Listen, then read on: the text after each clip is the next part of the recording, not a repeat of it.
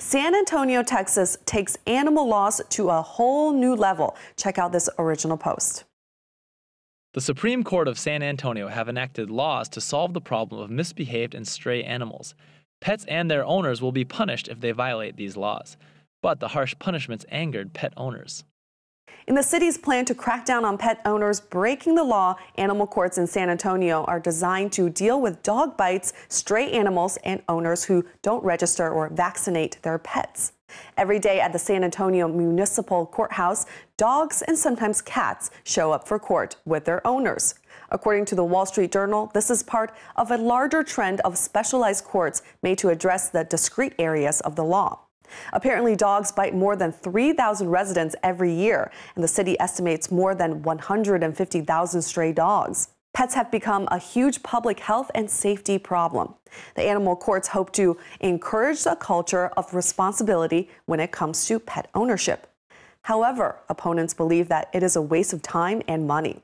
Let's now get a reaction from microbloggers. First is Le On.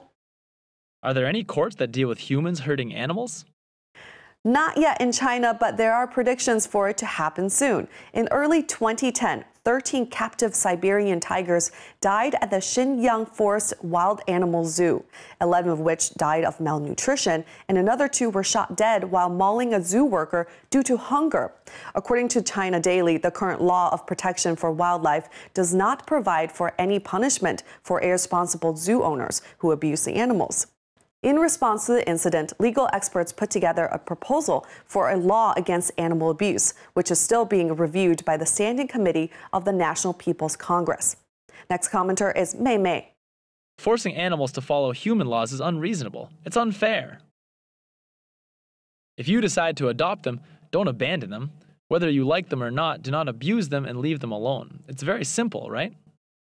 As we reported a couple days ago, as China's wealth grows, the number of pet owners also grows, resulting in plenty of animal lovers.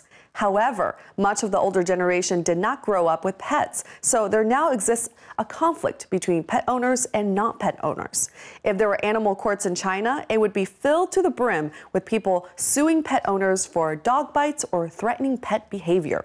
As reported by the China Post, in April of last year, a woman by the name of Wang Xuan was sued by Bai Lianping for Wang's dog biting Bai's housekeeper.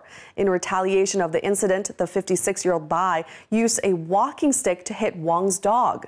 Angered by the event, Wang enlisted the help of some girlfriends and staged a bikini protest against the administration for favoring Bai and discounting pet owners. The protest not only got political attention, but also resulted in a minor traffic jam.